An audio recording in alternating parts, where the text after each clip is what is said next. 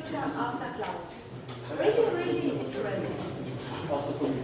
Yeah, okay. Can you get me So I'm curious. Yes, sure. Okay, so hello everyone. Yeah. Does it work? Yes. Great. Yeah, so this is the title of my presentation today. And I was thinking like how we're going to run it. Should we have it like the question and answer section at the end, or I decided let's have it just throughout the whole presentation. So whenever you have a question to any point, just raise your hand, grab a mic, and shoot out your question. Let's have a kind of discussion. I think discussion will be the best part of this presentation, actually. So yeah, dark matter is the future after the cloud. Yeah. So basically, in this title, there are three topics which we will cover. The first is the cloud. And then we will touch upon this dark matter project, and we will talk a little bit about the future. So, well, what's about the cloud? Let's do just a quick facts check there, and we'll see the emerging trends, which were already addressed by many speakers here before me. And just a facts check here. A cloud has this nice feature which gives an application or solution kind of scalability, where you can expand your solution through code and processing without buying new hardware. This is why it's really so attractive to many businesses. This is why many businesses are closing their open data centers, which they were running for years, and moving their data to the cloud.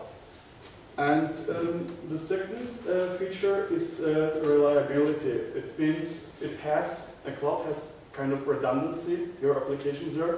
So if one instance will fail while executing, probably the second instance will support this first one, failed one, will take the task and still proceed in a way that you will even not recognize what had just happened, you know. So we'll move to the third one, and I think I should have put this one in the first place. It's a kind of global access. When you have an application running as in cloud, you can access it. Well, maybe if you are not in China or in this kind of restricted countries, you can access from all over the world your application. And this is just another advantage of the cloud. And it's here since 2006. It's just a couple of years after it. It became kind of mainstream.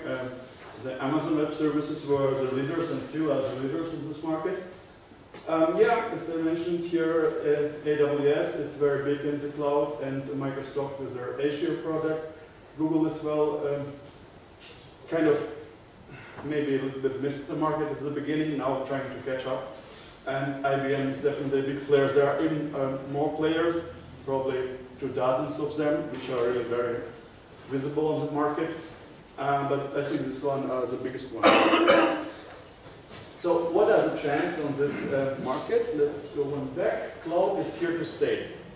So even initiating this dark matter project, we are not replacing in any way the cloud. We are just complementing it and adding more features, which just can cover much more use cases and have completely different solutions as well.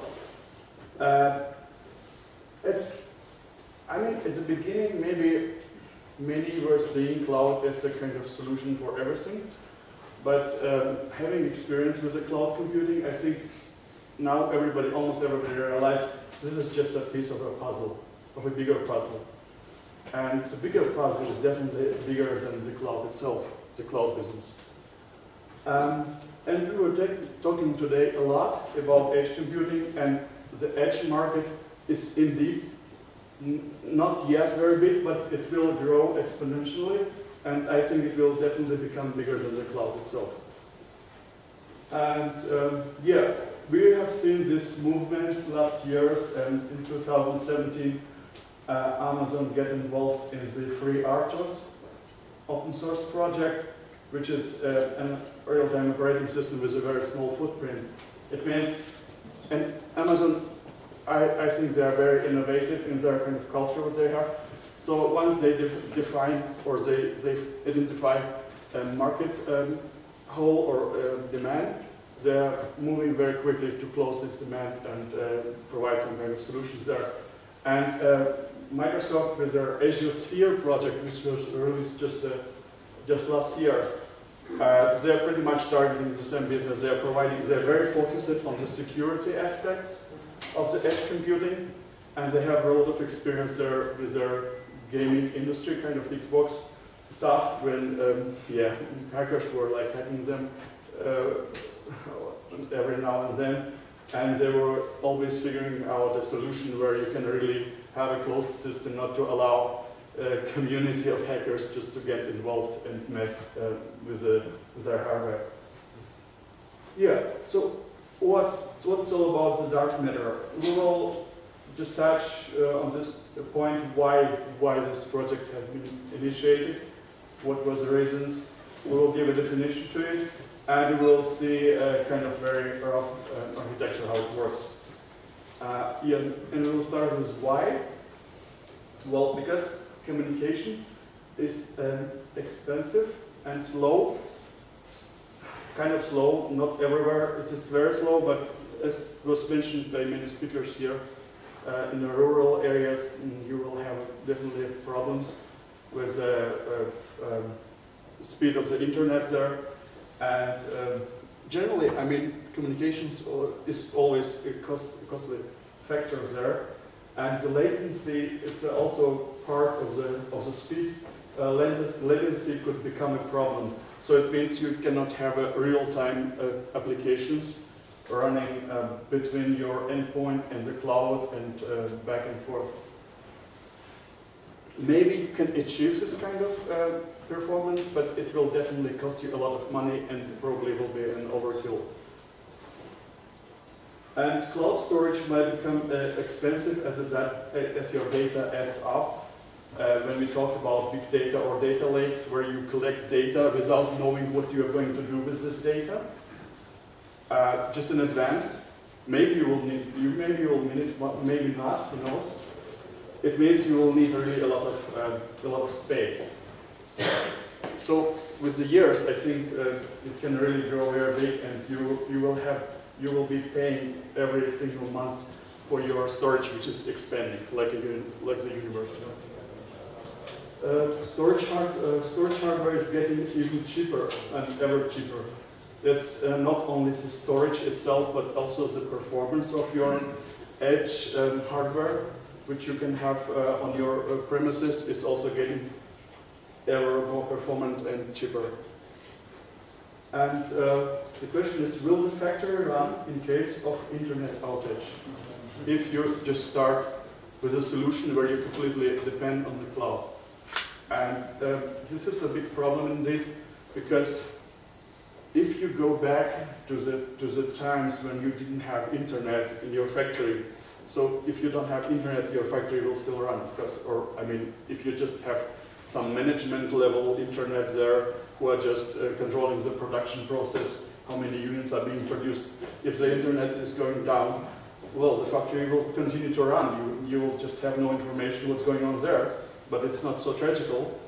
And in case if you connect completely to internet to cloud through internet, you will be very much depending on it.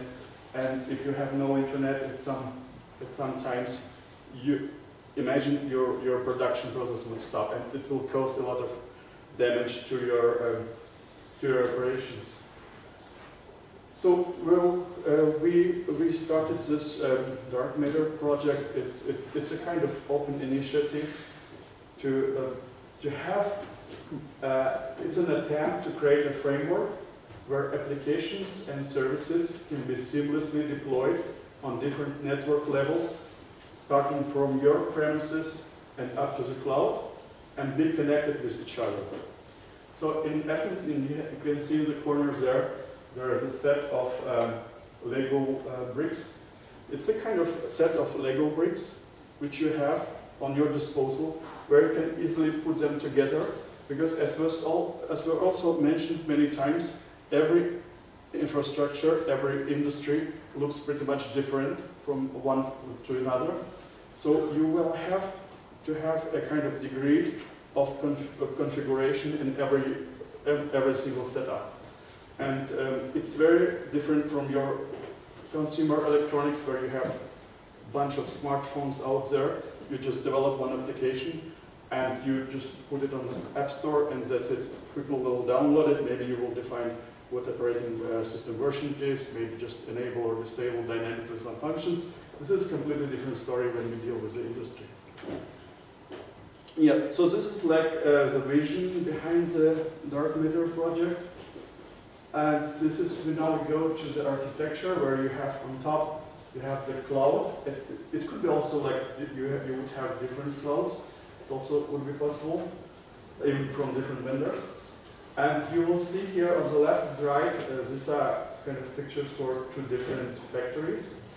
And they would have, each one would have a gateway. And this gateway could be, it's called sometimes a fork device, which has some capacity to perform computations and maybe some storage attached. So it will be capable to run different applications. And as you see here, in the green boxes are applications and the orange boxes are services. And they could run on the gateway level, but also on the edge level, which are edge devices you see below the gateway. And to the edge devices, there are these round points are sensors and actuators which are connected to your edge devices. Well, from this picture, you will see like you would run pretty much the same applications and services on just different levels, and you would deploy them as you wish. I mean, as you need in your production process. And you can also add some redundancy. You see the links there. The dashed links are the connections between devices. And if one connection fails, the system should be designed in a way that it will kind of compensate for this failure of one single device. It can also kind of rebuild itself in a different way. So in a way, it's a kind of mesh-like system. And you see the link also between the gateways. It means actually that you can have kind of independence and interconnectivity between your factories, even in a case when the cloud will fail. And if you have this kind of link, maybe you will transfer or exchange some data between your factories even without touching the cloud. So as you see, having this kind of framework gives you a lot of freedom where you can plan your own architecture in a way which makes sense for you and for your processes. Are there any questions like to the general architecture of the framework? Do we have a mic?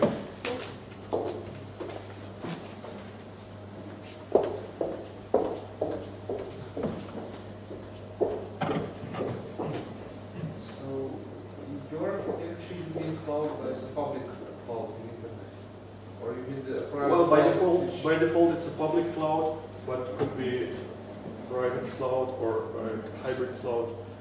It depends. I mean, in this picture, it's obviously private. Yeah, but I mean, in some cases, in some companies, they're actually private cloud into their premises. Well, the question is still, where your data is being stored. And the bigger companies, they have the more complicated security regulations. Which means, like, if it's a business data, if it's a data about their people who are involved in the production, they have to have a very high degree of security. It means they also require sometimes to run it on their own hardware. So I know it's a kind of corners. Sometimes it's a problem to make all these security clearances and clarifications whether it's allowed to be stored there and so on. Because at the end of the day, still, you are running on the machines of some company, some like third-party company like Amazon, for example. It's not your machine.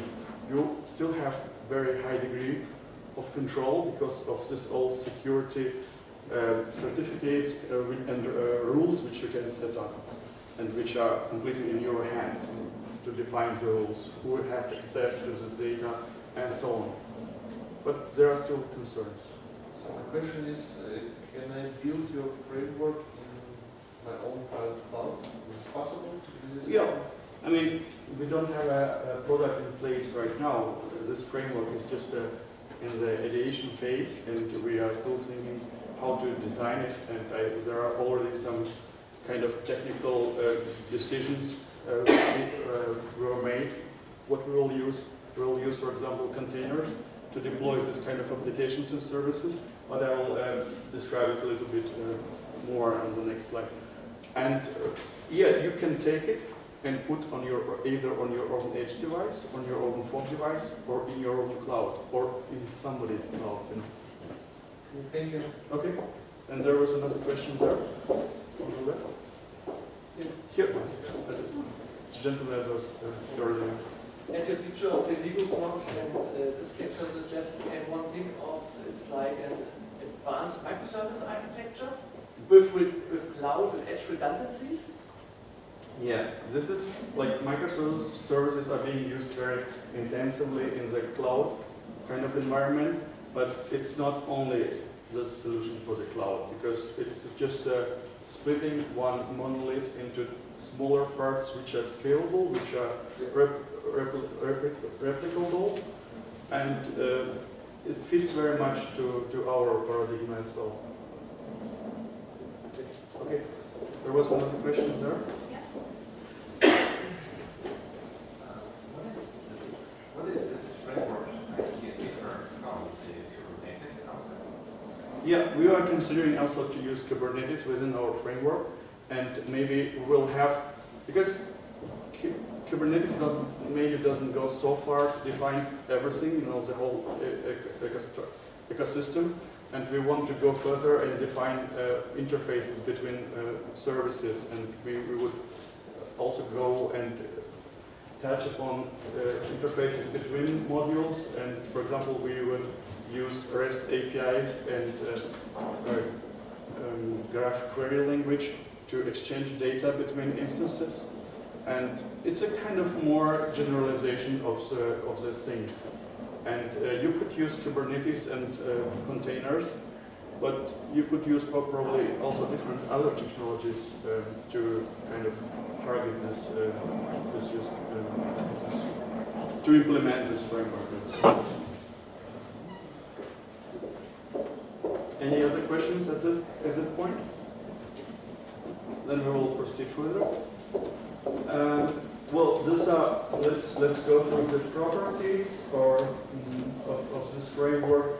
It should be flexible. It means you could easily customize it, to set it up in your own way. And it shouldn't be really very, very difficult that you would need like a bunch of professionals. And once you hire them, they will set it up for you, and then they will leave, and you will be left with this architecture. Once you bring some new devices, you extend your production line with a new line, you will again need to hire somebody to go and redesign the whole thing. This is what we want to avoid. This is more like you add new stuff, and it will be recognized through the logic which is built into this framework. And it should be kind of very easily scalable. It's a mesh-like, as I already mentioned it, so it means you could have potentially scenarios where you have completely decentralized system, where you have a lot of independence, or you have a lot of control over your hardware and over your processes. Oh, yeah, as I already mentioned as well, we will use containers in the first place for deployment of applications and services, because partially because containers are really very popular right now. There is a big community of developers behind this technology, and it fits very much to our concept as well. And the communication between links is planned to be through REST APIs and also graph query language, which is kind of very similar, but solves the problem slightly different The technology comes from GraphQL, comes from originally from Facebook, but it's an open project which is being developed by the whole world, and a lot of people are involved there as well. Yeah, and let's talk about future, and we will have kind of try to predict what comes in the future. And I want to concentrate on two aspects. One is the technology, and another one is the society. And when it comes to the technology, future of the technology, I think whatever you do, it should be highly intuitive. Whatever your technology you're kind of trying to build to address mass customer adoption, or like if you want to roll it out on a very big scale, you have to really very seriously consider intuitiveness, because people nowadays don't have much time to learn your stuff. If it's completely different from the rest of the world, what the rest of the world is doing, if you used to build system in this way, where you build some box, you know, with not much design, not much intuitability, and you give it in the hands of the customers, and you just supply a Bible as an instruction to go through every single function to learn about stuff, it will not be adopted, you know, on a big scale. So it means whenever you design your products or services, you have to consider this aspect from the very beginning, and it's very, very important. That's why I've just put it there in the first place. Well, in the future, the customers will demand everything faster. They will have everything working faster than before. And just generally, like, you know, predicting the future is, I think many people think it's very difficult. How to predict which technology will come up, what exactly people will demand, where is the market, how should I move to address or be the first on the market. And if you think deeper about this kind of stuff, there are things which are always changing, especially in the technological field. But there are also some trends which more or less stay the same all the time. Like, let's take this example. For example, if you have a book about programming language, which is maybe 10 or 15 years old, probably, or most certainly, it will be outdated in a decade. If you have a book about love, probably it will not. It will still be up to date, because it's about something what is really very deep, built into people and into the society. So what I want to address here, let's focus on the trends which are there right now. They were there before, and they will be there in the future. So the speed is really very, very important aspect in this manner. And it should be cheaper. I mean, not always. There are many exclusions from this rule, but think about it. By providing something cheaper, sometimes, if all the other aspects are similar to your competition, you will have a slight edge while doing so, and you will have a chance to address customers on a bigger scale by lowering your margin, but still, on the end of the day, you will have even more money, like from selling this product, because it has such a mass adoption. So don't really afraid to be cheaper, but it's very applicable. Like could be completely different depending on your field, and it applies very much to consumer electronics, not so much maybe to the industry, but still secure. I mean, who want less security than before? Okay. We want always more security. So, and independence. I think it's also very important, what is being very frequently ignored. That the customers, like every company tries to bind the customer to themselves, to be like dependent on them, on their technology. But if you look deeper into their heads, what they actually, how they feel, I think many of them want to be diverse and independent. The future of work, and this is even more important, we don't have much time, we'll go through this. And this is my pain point and a big pain point for many of my colleagues who are kind of my generation or maybe even younger. So whenever you do in the company, you should really concentrate in your employees on this customer experience. It should be really the thing. And you should also unchain the innovation within. It means every organization has a huge potential of innovation, and if you just go out of the way of the people, it will just flourish. I think still nowadays many just don't understand it, don't get it. Empower the people and make them happy. Like, we have this buzzword like ownership culture, you know. Unfortunately, in most of the cases, it's still a buzzword. It's not really getting to the people. Once you feel yourself an owner of a company or co-owner of the company, you treat the product, the customers, and your colleagues completely differently. And if you want to change something, you should be able to do this. Ideas over hierarchy or creativity against authority. I think this is also a very important aspect because you know, the great ideas are somewhere there within your company, maybe also outside your company. Just let them go, let them be heard. And yeah, one point here, I think that everyone is a leader.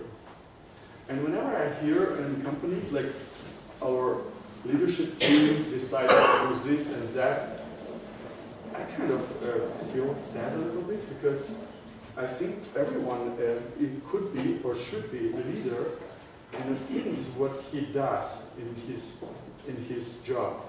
And just to say somebody is a leader or some bunch of people are leaders, in many cases they are not actually. And it makes all other people are followers. And I don't know, I don't think so. But how should you implement it? And my answer is create, this is from Revolution, but doesn't really matter, create 10 commandments.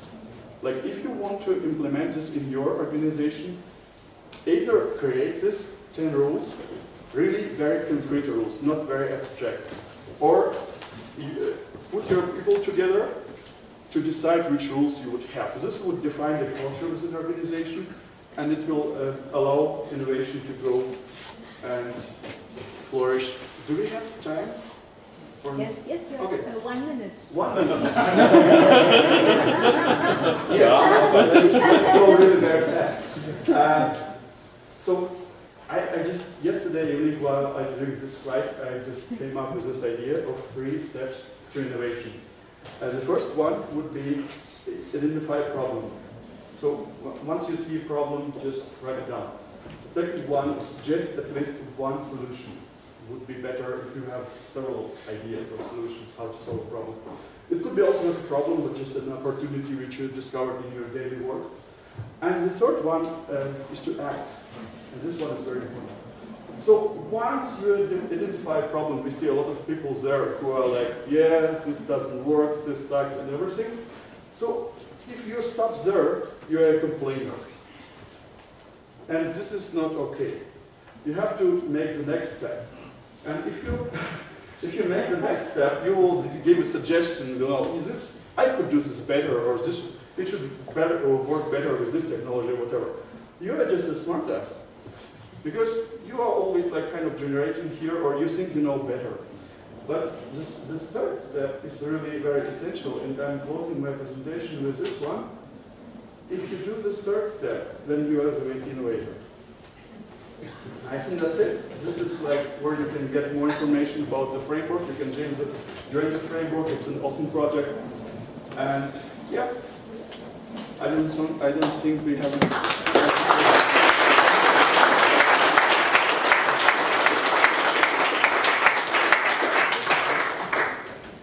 Thank you for all these good visions. What comes after the cloud? You gave us the answers. So, do you have questions that you would like to ask? Now is the last chance. You know that? Yeah. So thank you so much also to you, Tamrazyan from Freeware Lovers, for you also as more present from this region. And thank you for coming.